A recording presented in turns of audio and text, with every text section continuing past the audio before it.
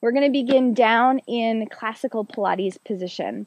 So to get there, roll onto your shoulder. Knees are bent to help protect your lower back.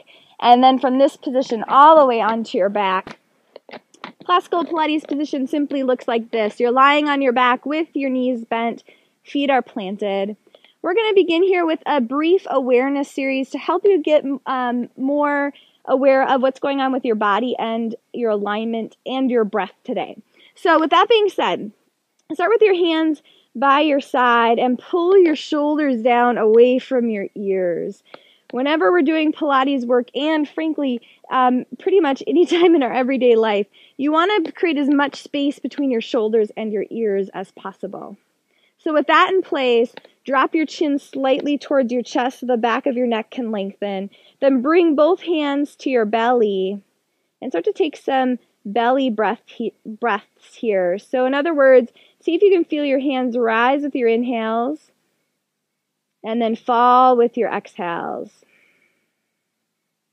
And as you're doing that belly breath, I'm just going to switch around here because I am looking right into the sun. This will be a lot better. There we go. Take one more belly breath. And then bring your attention from your breath to your pelvis. We're going to find imprinted pelvis. So to get into that position, roll your pelvis forward and back. So what I like to think about is a bowl of water resting on my pelvis. I spill it towards my chest, and then I spill it out the other way. And what we're doing here is not only just warming up the muscles, tendons, and ligaments around our pelvis, but also getting clear about what's going on with our range of motion there today. Now, once you think you've found that range of motion, find the center of it. This position in a Pilates practice is called imprinted pelvis. Now, from imprinted pelvis, let's find imprinted. So to get into imprinted, you're going to visualize that bowl of water again and spill it towards your chest. So in imprinted pelvis, your lower back is grounded. There's no space between your lower back and the floor. You're really zipping up in your belly like you're zipping up a tight pair of jeans. And then keeping imprinted pelvis, bring one hand to the top of your belly, so right on your belly button, other hand to your rib cage, and we're going to try a few rib cage breaths. So on your next inhale, see if you can keep your belly button hands still and try expanding your rib cage out to the side. Exhale, pull everything in like you're tightening a belt. Inhale, belly button hand as still as possible. Exhale, pull in. Keep going like that. So what you'll notice with this rib cage breath is it's very different than the belly breathing we were just doing. Instead of breathing up and down like we did with the belly breath, now we're breathing side to side. Now the benefit of that in a Pilates practice is it allows you to keep your belly button zipping, really engaged, pulling towards your spine without jeopardizing your breath. So in other words, the more you can incorporate this side-to-side breathing into your Pilates exercises, the more effective those exercises will be. However, give yourself some time to learn it. So this breathing takes practice, so don't be too hard on yourself here if it's a challenge. It is for everyone, especially at first. One more ribcage breath. And then we're going to get right into our exercises today. So stay in imprinted pelvis and pull your knees into your chest. We're starting with the single leg stretch. So bring both hands to your knee. Extend one leg up so you're in a 90-degree angle. Hold twice. Inhale, inhale, exhale, switch. Inhale, inhale, big exhale. So as you do this, you want to keep your shoulders down away from your ears like we talked about in our awareness series, and your belly button constantly pulling away from your thighs towards the ground. One more set. Good. Then you can pull both knees in like this, or if it would feel better, you can drop both feet. Let your knees tent in. That's another position that allows your body, especially your lower back, to release and relax. Awesome. One more breath resting. Then meet me in classical Pilates position. Find imprinted pelvis again. And we're going to move into a single leg bicycle. So bring your arms out to a T for a little extra support here. Then pull your right knee into your chest. Flex your toes. We're going to start with a reverse bicycle. So push out, extend up, pull your knee in. Push out, extend up, pull in. Now as you do this movement, your goal is to keep everything else besides your right leg from moving. So you're really stabilizing, and that takes a ton of core strength in order to do. One more this way. Now keep your knee in like this, relax for a sec, and then we're going to go the other way. So you're going to extend up, come down, pull in. Extend up, down, pull in like you're riding a bike on your back. Inhale, big exhale. 2 more this way. Awesome job. Good. Then keep your knee in. Drop down. Excellent. Take a breath. And you guessed it. We're going to do the same thing on the other side. So left knee in. Flex your toes. Belly to your spine. We'll start with the reverse bicycle. So push out to begin with. Extend up and pull in. Keep going.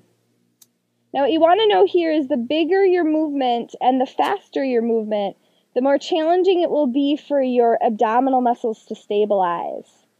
So feel free to adjust that as you need to.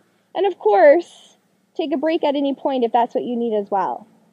Last one. So keep your knee into your chest. Stay. And then reverse directions. So extend up. Go straight down, pull in. Extend up, straight down, pull in. Belly to your spine. Keep breathing. Last 2. And last one. Awesome. Knee stays in. Then drop both feet. Let your knees tent in for a sec. All right, you've got one more abdominal exercise to do, and then we're going to shift our focus to the side leg series, which is great for not only your abs, but also your legs and hips. So the next abdominal exercise we're going to do, the last one I should say, is a version of what's called the corkscrew. It's a bent leg corkscrew. So find imprinted pelvis. Arms out to a T again for a little extra support, and then bring your knees up right over your hips. Shins are parallel with the ground, and we're going to make some baby circles here. Let's start clockwise. Inhale, and then exhale around. Again, the bigger your movement, the harder it will be. You're trying to keep your upper body as still as possible as you move here. One more this direction. And then pull your knees in for a sec. Take a breather. Keep your lower back grounded. Extend, or I shouldn't say extend, but bring your legs out. Back to tabletop, knees over your hips. Lower back is still on the ground. And now we're going to go counterclockwise. Inhale. Exhale around. Big inhale here. And big exhale. Belly button to your spine. We're getting close. Hang on. My chicken friend is trying to get my attention here. Awesome. Pull your knees into your chest. She's just coming to say hello to everybody. All right. Great job with the ab work. From here, roll to your side. And we're going to move into the side leg series. Just got to adjust my mic here. So, for the side leg series, you're going to line your hip, elbow, and shoulder up with the back of the mat. You can bring your head down like this, so you're using your arm as a pillow. And then bring your feet forward to the top of your mat. This hand here is in front of you for a little extra support. Shoulder away from your ear. Belly button zipping. Hips stacked. We're going to start here with big circles. So kneecap is forward. Leg is hip height. On your next inhale, come forward. Exhale, back and around. You decide how big these big circles need to be. That's totally up to you. Once again, you're trying to keep your torso stable as your leg moves. Awesome. Reverse directions. Pull it back. Inhale. Exhale, come forward. So your number one goal here is control. Last one. Lovely. Take a breather. Bring your knee forward or back if that would feel better, just like this. Next one's called the rondeggion. With the rondeggion, we're making a triangle in the air with our top leg. And again, the bigger your triangle, the more challenging this will be. The smaller your triangle, the easier it will be. So with that being said, once again, turn your kneecap forward, belly zipping. Inhale, come straight up. Exhale, lightly drop your toe down. Inhale, back to center. Exhale, drop to the back. Inhale, center. Exhale, slowly drop to the front, leg tap. Inhale, up. Exhale, slowly drop to the back. You've got one more. Big exhale, come down. Inhale, up. Exhale, light tap. And then drop to center. Bring your kneecap forward, or knee forward, I should say. Rest here. Miss Chicky here is trying to eat my mat. I better feed her when I'm done. Okay, we've got one more on this side, the hot potato. So when you're ready for it, again, kneecap is forward, upper body is strong. On your next inhale, tap 3 times to the front. Exhale, up. You decide how big your lift is. Inhale, 2, 3, strong. Exhale, up. We've got 2 more like that. This series is awesome for toning and strengthening your legs and your core. It's also a beautiful one to work on flexibility in your hips. Awesome. Rest. Really lovely. All right, before we move to the other side, we're going to do a little back work. So roll to your belly. Stack your hands. Forehead down. Rest here for a moment.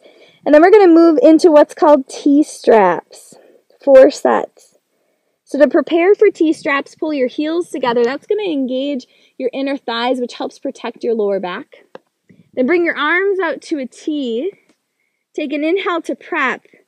On your exhale, pull your arms back as far as you can. Palms face each other. Inhale back to center. Exhale, pull. Arms towards each other. Inhale back to center, or back to your T, I should say. Exhale, pull. Last one. Inhale, T. Heel squeeze. Exhale, pull. Beautiful. Stack your hands.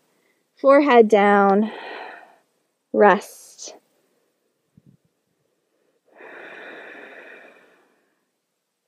Then on your next exhale, if it would feel good, you can push your hips back towards your heels to help release your lower back a little bit.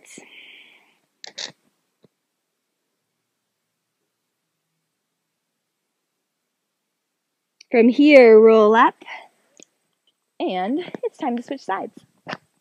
So line your hip, elbow, and shoulder up with the back of the mat.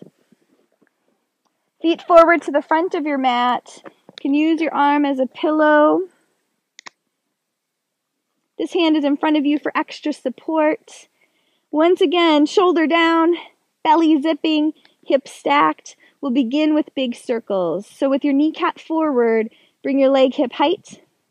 Inhale to come forward. Exhale back and around. Now you might notice here that you need something different on this side. So maybe your circle needs to be bigger or smaller. Check in with that. Reverse directions, pull it back. Swing it forward, strong belly. Lengthen your leg out as you go. You've got one more. Then take a break, knee forward. Very nice. Our lovely rondeggion is next. That's the triangle one. So to prepare for it, make sure your kneecap is still forward. Hips are still stacked. On your next inhale, lift straight up. Exhale, drop straight down, light tap. Inhale up. Exhale down. Keep going like that. Now the tendency here is to want to let your leg just fall down. And of course, our goal is to do the opposite of that. Instead of letting it fall, we want really slow, smooth movement on the way down because that requires muscle versus letting momentum take over. Good. And take a breather.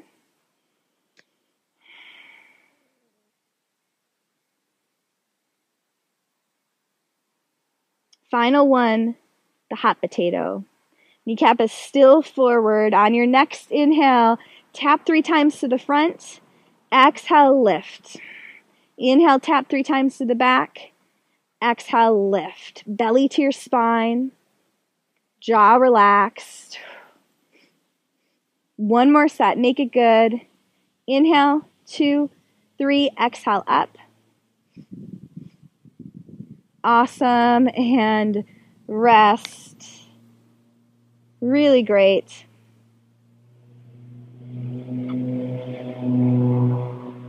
When you're ready, roll to your stomach. We're going to do one final round of T-straps. This is your last exercise in the workout, so give it all you got. Before we get to T-straps, drop your forehead to your stacked hands and prepare for this exercise like we did before by pulling your heels together. Then with your heels squeezing and your belly button pulling towards your spine, bring your arms out to a T. Take an inhale to prep. Exhale, pull back as far as you can. Hold for a sec. Nice. Inhale back to your T. Exhale, pull. Inhale, T. Exhale, pull. One more. You got this. Strong exhale. Then stack your hands. Rest for a moment. You did it.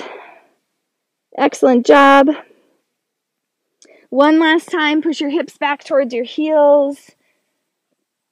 Let your lower back release. Couple deep breaths.